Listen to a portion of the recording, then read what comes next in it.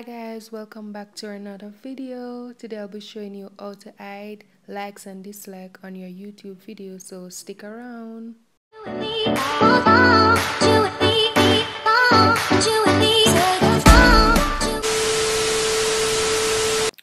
So first you need to open the YouTube app.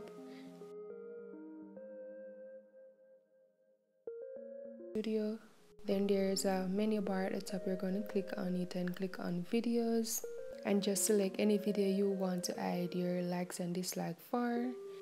Then you're going to click the edit icon, the one that is looking like a pencil, and then you're going to click the setting icon. Then the option that says users can view rating for this video, you're going to just turn it off and press save. Now I'm just going to go into YouTube and show you how it looks after I made the change.